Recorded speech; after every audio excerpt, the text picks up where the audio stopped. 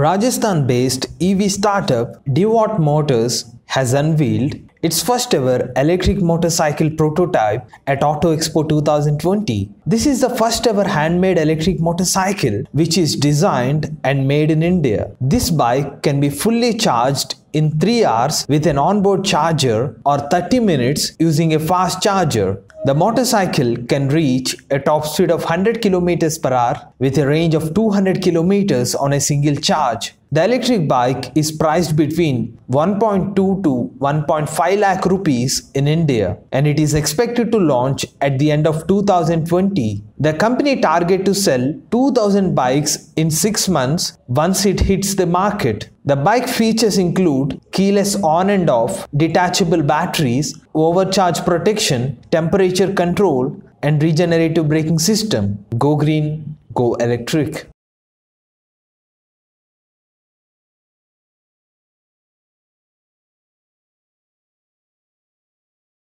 ElectricVehicles.in motto is keeping the earth a safer place to live for the next generations. If you want to join our movement, you can support simply subscribing to our channel or sharing our videos or commenting on videos. Thanks for watching.